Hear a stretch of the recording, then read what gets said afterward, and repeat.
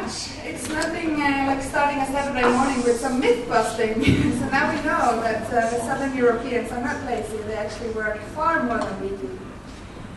So the next speaker now is Ioannis Triantafillidis, and he will let us know how the situation is in Greece.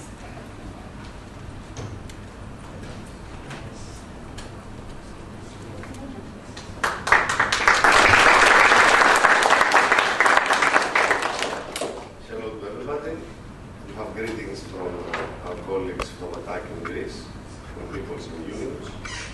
I would like first to relate a few things about the actual crisis in Greece, how we estimate it was created.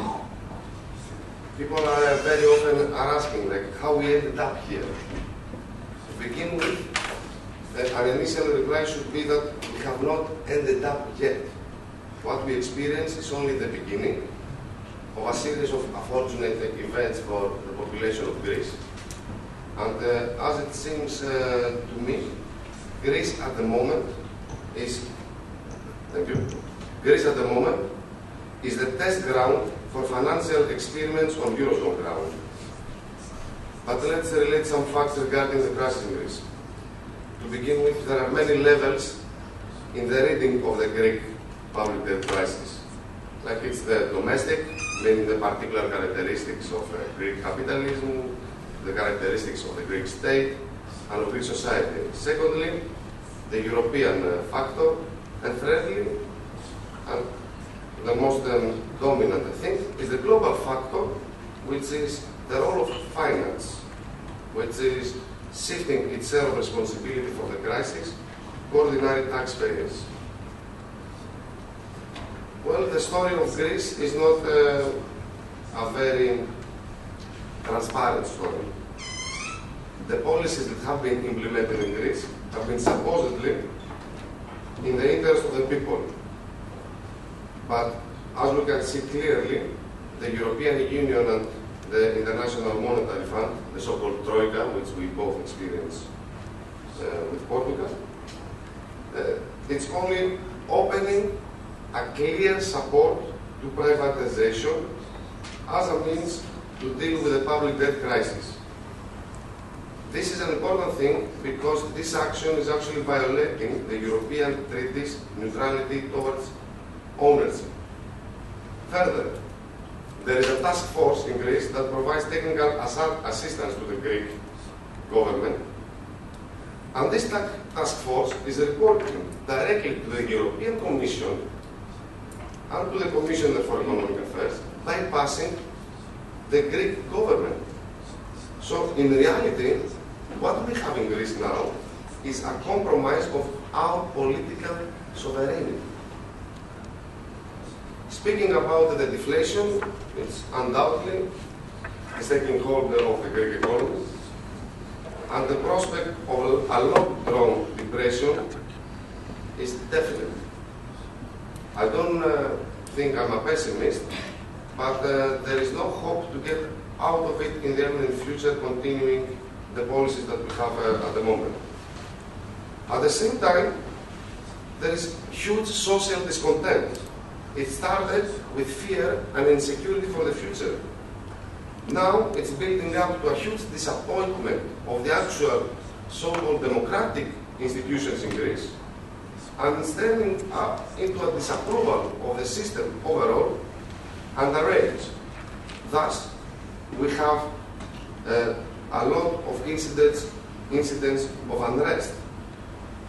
The reaction of the government to any protest that is going on the last 2 years is mobilizing even more and more police, and actually the actual expenditure for a police task force during the protests is unprecedented. We speak that the Greek state, in days of protest, spends more than 2 or 3 million euros in a day just to mobilize lots of riot police and to spray tons of chemicals to the Greek citizens, while at the same time they make huge cuts in benefits that actually are, sometimes we think that actually they cut the benefits from the public sector and the health system and education so that they can cover the expenses of the tear gas.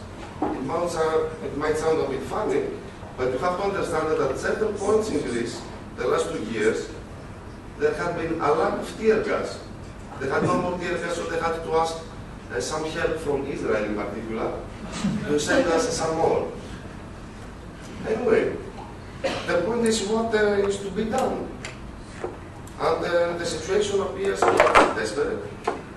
And we have to understand that it is a point that social mobilization may give an answer, because the system is not willing to give a clear answer to what is going on. So I will narrate a little bit what are the roots of the crisis. There is an important domestic factor about the Greek economy and the history of the economy from the 1950s. Right after the Second World War, Greece was really devastated, both in infrastructure, both from its capitals, and also from the human population. In that period, it was something like 10% of our population. So what followed that was a civil war. And right after the civil war, in the end of 1949, there was 24 years of a really authoritarian right government, which was preceded by a dictatorship. So during all this period, the economic policy had very little concern for a social agenda. It was, of course, a populist agenda, but the aim was growth at any cost. The compensating weight was given to a social compromise, which is tax discretion. So there were favorable tax arrangements with the industrial sector. Also, the investments in the industrial sector were supported by the state from funds that belonged to the state, like pension funds, welfare funds, money that has never been given back, of course, to the state. But in order also to have the support of other classes in Greece, also farmers had an exemption from tax. And generally speaking, the tax evasion by small business became sort of legal tax evasion. And this is something that has been not taken care of by the state so far. In the early 1980s, when we thought that the things are changing because we had a so-called social government, actually it was the father of our present Prime Minister, so there's a discussion that the father started the job, the son is finishing it. So it's actually he's finishing us. But during the beginning of the 80s, a number of former national champions, like big industries that thrived, suddenly were privatized, they were nationalized. But what was really nationalized were the liabilities of these industries. We had huge textile industries, loads of food commodities and such things. I don't have to mention that all these industries do not exist anymore. After they were nationalized within like 10 years, they were all shut. And then we get to the early 90s and the end of 2000. At that moment, the productive sectors of Greece, manufacturing and agriculture, no matter that the European Union is claiming that has helped with subsidies, is that they really disappear, and this is not so much due to European Union, but the European Union not really making sure that this money had been invested and not disappearing. We still don't know what happened to that money. And the only things that really happened, as far as investments and production, if one can call it production, is concerned, was market liberalization, which helped the deepening of the financialization of our economy. At that moment, because the Greek government, which was actually, again, like the Socialist Party, that tried to make the integration so that we could join Europe, they used some shady schemes in order to get the numbers right. In reality, what they made, they tried to massage, let's say, the public finances with variable portfolio investments and financial derivatives. In particular, Goldman Sachs has helped a lot in these situations. Greece has managed to get lots of swaps and derivatives. It made European Union happy, and it made appear that the things were doing well. However, when in 2009 there was a crisis, the same people, like the banks and the institutions that have helped Greece to hide its real numbers for the economies, are now reversing and are betting on the failure of Greek economy. So actually, when in 2009 the crisis really hit Greece, it wasn't that the debt was so much severe. As you saw, the debt was about 120%, which was as much as Italy. It's much less than 200% of Japan.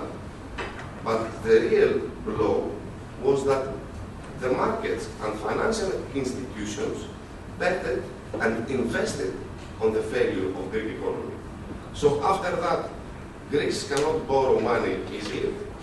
The interests are really high, and then starts a period where Greece is just standing defenseless in such a time of crisis. Well, thinking that giving some numbers about how much Greeks have been working, actually my numbers from Eurostat are really saying, because there is always a comparison between Greece and Germany because there is a big rivalry. It says that in 2005, when the average working in European Union was 41.7, the German 41.7 hours per week, I mean. In Germany, the work was 41 hours. In Greece, it was 44.3. Yes, it's not really legal, but you have to understand that in Greece, working legally is not, in private sector in particular, it's not something that is an exception, it's something very common. So, although we have this evidence that Greeks work longer hours than the German, the way that our economy is structured and counterparted by the way a predominant economy as Germany is structured, we cannot be competitive. Germany, as my Portuguese colleague also mentioned, has a strategy of low wages. And this is consistent with its export-led model. So on a long-term basis, we cannot really diverge our economies. We are very distant. And this is not compatible really within a monetary union. It could be compatible if the difference in the current account balance between surplus and deficit member states would be compensated for by transfers. But of course, no country is willing to give its surplus to a country that has a deficit. So going further now to global factors, going back to financial speculations. When Goldman Sachs created these swaps, and the Greek public finances were expertly and legally disguised, within 2 years, it is the same Goldman Sachs with JP Morgan, and we have evidence about it, that together with other banks, they make some new companies. So the so-called is like the market group of London, and they introduce new indexes. So from that action, we have the severe fall in Greek economy. So it is the phenomenon that I mentioned earlier. The banks are betting Greece will default on a debt that they helped hide.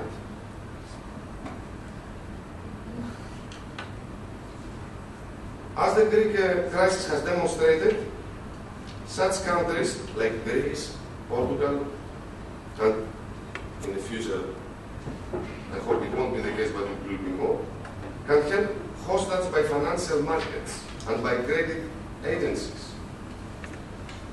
So, overall, the global finance, actually this new liberal free market, as it has been mentioned also yesterday, have affected the emergence and the development of Greek public debt. As it has been, this has been said, in many cases, it is a vulture that is trying to devour a helpless, animal. This case is Greece. Then we have a big discussion about the European Union and the IMF bailouts. Is it like the case where the cure will actually kill the patient? In 2008, just before the crisis, and even in 2009, Greek state, this miserable, this not so productive as some numbers show, this corrupted state could actually cover its expenses. The expenses for the public sector were perfectly covered by the income, the turnovers of the Greek state. What could not be covered anymore was the debt. And in particular, not the debt, but the interest of the debt. So we have a bailout that in reality is not helping. And this bailout is strictly conditional. It's not unconditional. The conditions are that we have to sell out all the Greek assets that are profitable, cut down all public welfare, and then there is the question, if the Greek state sells all the assets that bring some income, meaning the harbors, the roads, some real estate, some parts of the public service, for a short run, like for a few months, it will cover the cash fluency in the country. However, after those assets will be sold, there will be no income from the Greek state. So I really wonder what those people have been thinking when they were saying it. Did they really thought that we will all believe that this is the solution?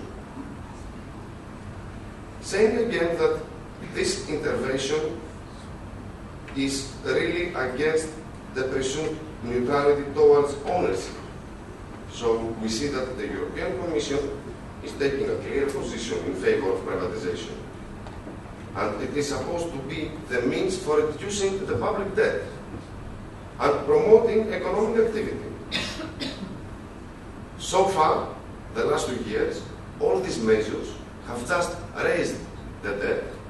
We have seen no improvement at all, except for the fact that some companies are really thriving. Overall, it is clear that the Troika, the EU, IMF bailouts fail to recognize the nature of the Greek debt crisis. No matter if it's a domestic crisis, European, global, but in reality, I don't think that they actually fail to recognize it. It really seems to me that they know what they're doing, because it's not the first time that this happened. Exactly the same has happened with small variations in Latin America, it has happened in Africa, and it has failed everywhere. So, is there a way for alternatives? The truth is that suggestions, there are many. There are suggestions on a European level, saying that we can make Eurobonds, we can make some central bank in Europe supporting us, supporting countries in such case. But at the same time, we have Germany's Federal Minister of Finance, Wolfgang Schäuble, which makes a clear message, and I start quotation here.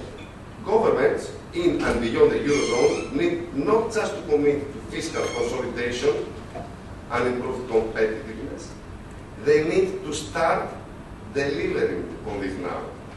The recipe is as simple as it is hard to implement.